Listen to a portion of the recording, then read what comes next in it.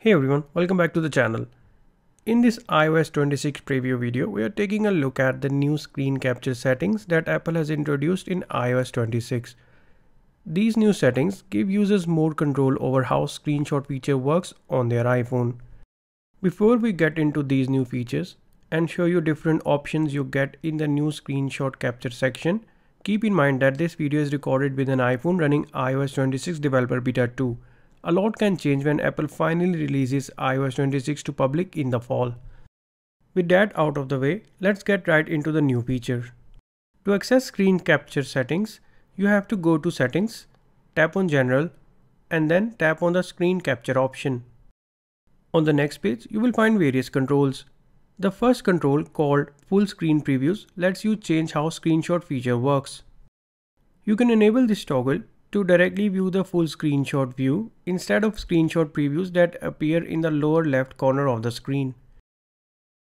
As you can see, as I enable this toggle and take a screenshot, I'm directly taken to the screenshot editing page instead of having to tap on the preview first. This makes getting to your screenshots faster and more convenient.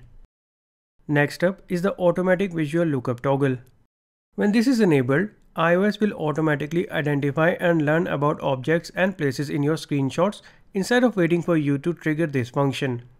This makes using visual intelligence features more convenient. The CarPlay Screenshots toggle gives you control over whether CarPlay screenshots are captured. When enabled, every time you take a screenshot on your iPhone while connected to CarPlay, a screenshot of the CarPlay interface will also be saved. Finally, the Format section lets you select between HDR and SDR options.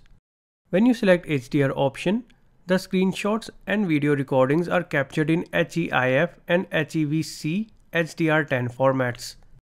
SDR setting makes them more compatible by capturing screenshots in PNG format and screen recordings in HEVC formats.